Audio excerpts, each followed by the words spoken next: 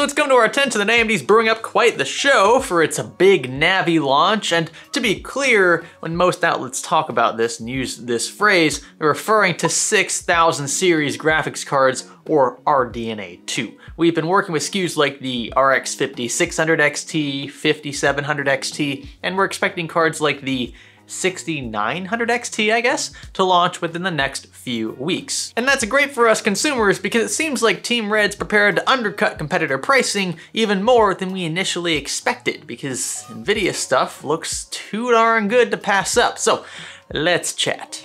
The Vengeance A4100 is Corsair's latest take on a professional gaming and streaming machine packing a Ryzen 7 3700X and Nvidia RTX 2080 series graphics. Enjoy among the finest Corsair components, including an RM75080 Plus Gold power supply and Vengeance DDR4 memory, along with tasteful, I'll say, RGB integration. Oh, and did I mention the included Elgato 4K 60 capture card? Wouldn't be a proper streaming PC without one. Learn more by clicking the link below. A few noteworthy sources have confirmed via AMD partners that a 16 gig SKU priced somewhere between the RTX 3070 and 3080 will be launching relatively soon, and that's super exciting. Since AMD already have a pretty good idea where Ampere stacks up for the price, I mean, they know how their own cards perform right before they're released, they can price this model, whatever the 16 gig model happens to be, we'll call it the 6900 XT for consistency's sake, rather aggressively in an attempt to steal market share. That's music to my ears, and it should be to yours as well. Look, we've been talking about Nvidia because Nvidia's already announced its top cards with the Ampere lineup. And while I don't necessarily agree with the branding behind the RTX 3090, the 3080 and especially the 3070 seem like pretty incredible values on the surface. So it's easy to be hyped, but it's also easy to overlook the competition. See, AMD's been struggling over the last few years to bring anything viable to the top tier graphics card market. The RTX 2080, 2080 Super, and especially the 2080 Ti were all left basically uncontested for the better part of Turing's life cycle. So a resurgence would be welcomed wholeheartedly. So here's what we think we know so far. The 16 gig model, which we expect to be the flagship of the RDNA 2 lineup, should be priced at around $599, which again places it directly between the 3080 and the 3070. Double the VRAM of the slightly cheaper competitor seems like a godsend in a time when 4K is becoming more and more attainable, especially at higher frame rates. And several media outlets have already begun to criticize the 3070 for its relatively lackluster frame buffer on account of its touted RTX 2080 Ti-like performance, a card which sports 11 gigs of VRAM, mind you. So if you're going to release a newer card that you say is better than the best from the last generation, but you're going to offer up less VRAM? I mean, I can see why people are upset. At first glance, it didn't really bother me because I'm not a huge 4K gamer, but if you play a lot of AAA titles in 4K and looking for around 60 to 100 FPS, that's kind of upsetting. I mean, heck, for that matter, the RTX 3080 sitting at 10 gigs doesn't seem all that appealing either, which ties back into the discussion that we had in the last video about Nvidia's price structure breaking down more so by available VRAM this time around than raw GPU horsepower. We expect somewhere around 5120 shaders, 80 compute units, and a fairly significant efficiency bump in the realm of 50% or so over the previous generation, as AMD have recently claimed. One could interpret this as RDNA 2 boasting a 50% performance bump at the same power draw, assuming you could get to that 50% bump, or identical performance in a card that consumes 25% less power and with a third fewer cores, as Tom's Hardware puts it. And this additional headroom obviously opens a few extra doors. I expect that much of what AMD brings to the table will compete directly with the RTX 3070 from a GPU perspective, and potentially with the RTX 3080 from a VRAM perspective, though it seems like this card is stacked more to be GPU bound, GPU limited, more so than VRAM limited. Whereas in Nvidia's case, it seems like the opposite might be true, where the GPU is just significantly more powerful than what the VRAM can handle. Now again, we do expect that top tier SKU to have 16 gigs of VRAM. There's also talk of a 12 gig model, maybe the 6800 XT, something like that. Could be the exact same card, just offered in a 12 gig variant. So it's kind of a two-front battle for AMD in this department, and that's why they've spec'd things so aggressively. They're kind of playing catch up on account of several hurdles in their past, which is why they've struggled to release something comparable to the the RTX 3090, or back then what would have been the RTX 2080 Ti, or just whatever we'd expect in that slot, in the top slot for each generation. I mean, this is AMD's price war, right? If you can't beat your competition from a performance perspective, you can at least pressure them into lowering prices across the board, but especially where you expect SKUs to clash. And this is typically in the mid to lower range graphics card markets. Similar things have been done in the CPU department, though Ryzen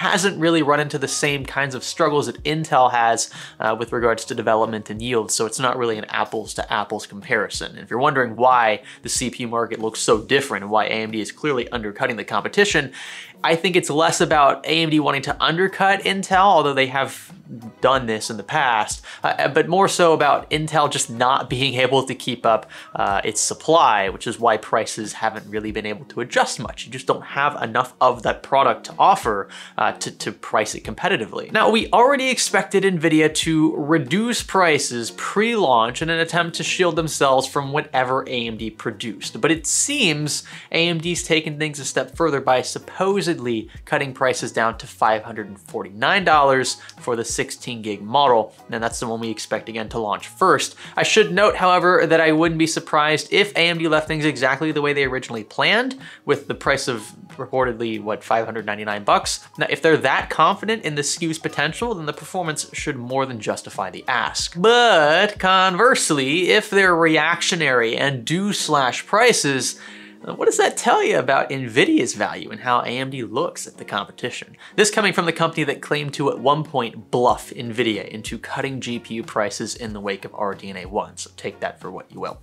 Another thing we expect from these consumer grade cards is the inclusion of GDDR6, not HBM2. Thank God. They've run into problems in the past with costs associated with HBM, which is a sort of stackable memory. It's directly on the GPU chip itself, next to the die, with ultra high bandwidth as a result of where it's placed. So I'm glad to see them take a more conventional approach here. Gamers, for the most part, aren't going to notice those kinds of limitations, and it should allow them to compete more on a level playing field with Nvidia, which has also resorted to GDDR6 and 6X in its top models. And I don't expect either variant to bottleneck cards of this caliber. I mean, video memory traditionally isn't the bottleneck. It would be a pretty poor design if it was. Next, we've the big question: performance. Reports from earlier this year pegged Big Navi at around a 15% improvement over the current, at the time, reigning champion for gamers, the RTX 2080 Ti.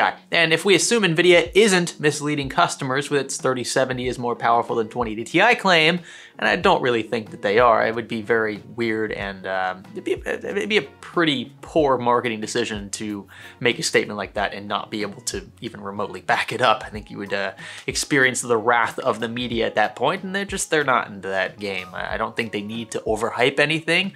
They traditionally have been able to come pretty close to what they claim. We don't expect them to always be exact with what they're saying, but I think ballpark, it wasn't a bad estimation. But anyway, this would place Big Navi right in the sweet spot, so just over the RTX 3070 in terms of both price and performance, and that's not bad. I'd also like to point out that while talking with them earlier this year at CES, AMD was reluctant to drop graphics card prices any further than they needed at the time. This kind of ties back into the whole, well, $599 versus $549 thing. Will they do it? Will they won't? I asked them point blank, and in retrospect, it was kind of a poorly worded question for reasons we just talked about, but I asked them why they didn't bother undercutting competitor pricing like they've done with CPUs. And again, that's an apples to oranges comparison, not really a fair question. I wish I could have gone back and reworded it, but their response was actually pretty simple, pretty blunt, and I appreciated that. It was, we don't have to. We're content with where we're positioning things currently and with where consumers expect performance to fall given the price of the product in this market. And I think that reveals a bit of the mentality behind the scenes from Team Red. Like they've likely no desire to be a better value than Nvidia because they really don't need to be a better value. They just need to be a viable alternative. That's usually enough to drive sales. They're positioning themselves exactly where you would expect given the card's performance, and that's what supposedly we will see here with the 6900 XT card. And I'm okay with that. Look, it means more choices again for you and me, and if they can simultaneously pull off price bluffs like they claim they've done in the past, I'm all the more for it, because if they do force Nvidia to lower prices, then they kind of inadvertently compelling themselves to do the same. So these will be PCIe 4 compatible cards, no doubt, much like their 5000 series counterparts. Would be a bit weird to go backwards there. But again, we don't expect PCIe bandwidth to be the limiting factor in a card of this caliber. Something like an RTX 3090, okay, maybe. Nvidia claims, I think, a few percent at the most in performance lost transitioning from PCIe 4 to 3. And that's in the top tier card that they offer, which I don't think should be considered a gaming card, but that's how they're marketing it, so whatever. The RTX 3080, RTX 3070, 6900 XT, I don't think these will be PCIe 3 bottlenecked at all. I haven't worked out the numbers to see if the bandwidth requirements line up, but just going off the surface here, I mean, the RTX 2080 Ti works just fine on PCIe 3.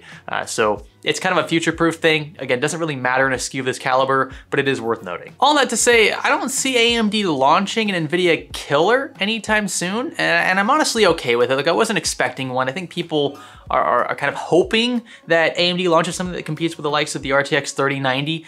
I don't see that happening. I mean, if AMD can even like just match a 2080 Ti performance-wise and have more memory at its disposal, I think that's a win for around $500 to $600. I don't think we need a top-tier competitor, because a vast majority, I should say, of gamers are not interested in spending over $1,000 on a graphics card. And if you're willing to spend that much money on it, I imagine that you want a card that's kind of been refined at least a generation or two. The 3090 is kind of like the Titan replacement, right? So if you were buying Titans in the past, or you bought a 2080 Ti, and you're kind of on that, you're in that mindset where you want to keep spending this amount of money on something. I mean, this is second generation of Tensor and RT cores. I think it's a safer play this time around than it would have been last time around. Again, though, stay tuned for those reviews, because opinions on this card could change. I think that the 3090 is one of those cards that you just, it's confusing, and we're not really gonna know why it exists until we actually start testing it. And not just gaming environments, but also productivity environments. This looks